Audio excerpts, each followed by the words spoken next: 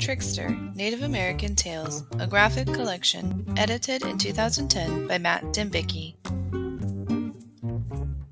The Yehasuri, The Little Wild Indians, as told by Beckee Garris, art by Andrew Cohen.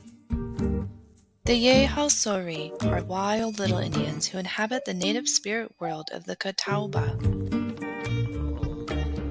These tiny Indians, much like the size of the Irish leprechaun, live in the woods, creek banks, and in hollow tree trunks. They eat acorns, tree roots, fungi, stink turtles, and tadpoles.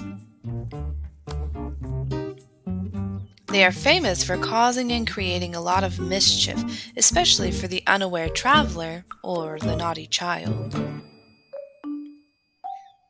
They have been known to tangle your hair in the low-hanging tree branches as you walk or ride along the trail.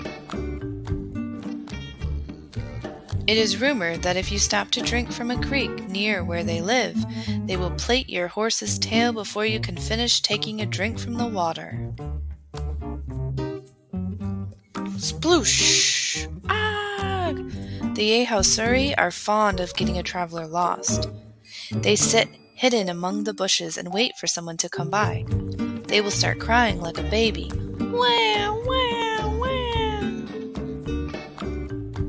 Once the traveler begins looking for the baby, they lure him deeper and deeper into the woods with the crying baby sounds. Wah, wah, wah.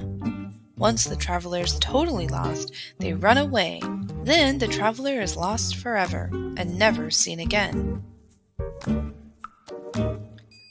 The Yehasuri also pull vines across the path to trip you as you walk by, or shoot invisible arrows at adults to make them sick.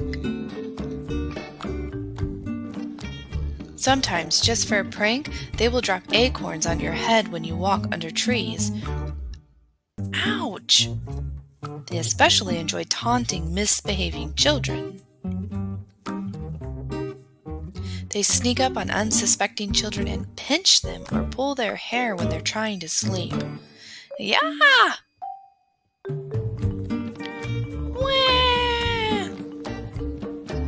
The Yehasuri are suspected of poking small babies to make them cry all night.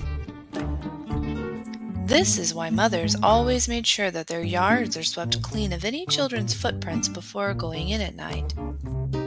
The little wild Indians won't be able to follow the tracks of the children to the house, thus not slip in through the cracks to pester the children. So if you don't want to get tricked,